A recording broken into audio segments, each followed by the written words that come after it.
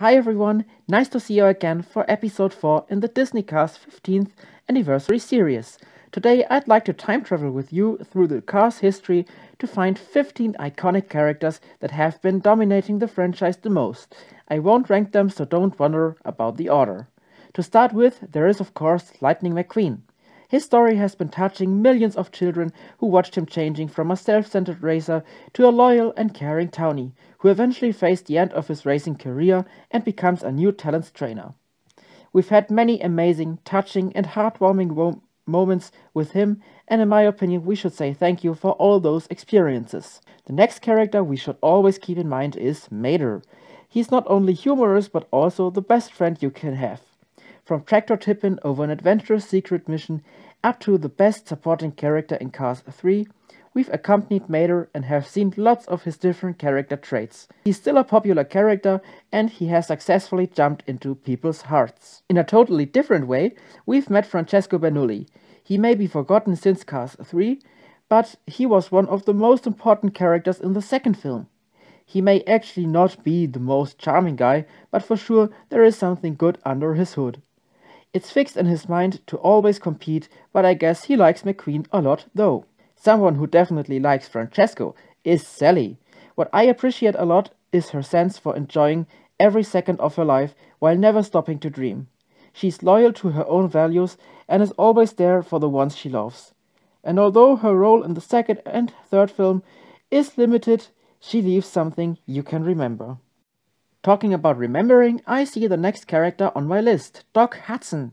He was one of the most important characters for sure until he died before the events of Cars 2.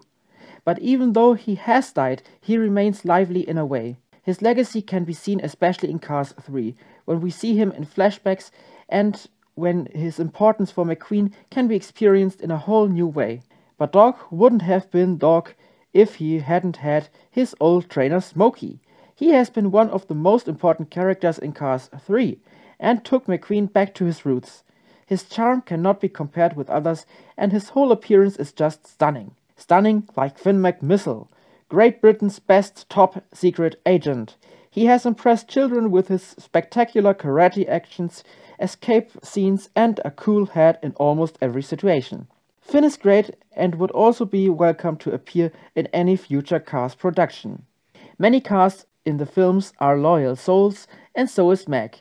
He may not be a main character in the franchise, but I would underrate his significant role if I didn't mention him in this video. Mac is there wherever Lightning wants to go, and he does whatever he needs to do in order to arrive where the travel takes him. I am sure that if Mac could fly on his own, he'd even accompanied his friend to the World Grand Prix. He couldn't, but Luigi and Guido could. I know there are actually two characters, but they are inseparable, so I will talk about them together. Luigi and Guido are there in all three Cars movies. If it's Los Angeles, London, Tokyo, Thunder Hollow or Fireball Beach, those loyal and cute characters don't let their friend down. It feels like this loyalty list becomes longer and longer because the next iconic characters are Dusty and Rusty Rusties. These brothers who founded their company in a garage play an important role for Lightning's racing career. They went through heaven and hell with him and didn't only left him surprised and sad when they left him alone in the Rusties Racing Center. I hope you enjoyed the video so far and are still listening passionately so that we can now continue with the last 5 iconic characters. You won't argue that Chick Hicks is the least popular character for vehicles in the Cars universe, but he definitely is among children. He didn't appear in Cars 2, but showed up in Cars 3, still the same bad guy as in the first film. He has always been supporting the events during the films with his bad behavior and self-centered character for sure. Chick is the complete opposite of the King, of whom he'd like to be the successor. The King is a legend on the track and even a severe accident cannot change his strength. Although we've only seen him for some minutes in Cars 3, it was great to see this iconic character back on the screen. And that's what we can say about Daryl Cartrip. He appeared in all 3 Cars movies and commented on any race that was held, except for the Demolition Derby, of course. I like his passion for racing as well as his beautiful character design a lot. So did I like Tex Dinoco.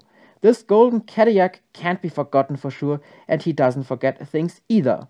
Even in Cars 3, he secretly dreams of being Lightning's sponsor, and in the end, he even reaches this goal when he buys Prestige and can call both McQueen and Cruz part of the big Dynaco family. He knows what virtue means and is a great car of honor for sure.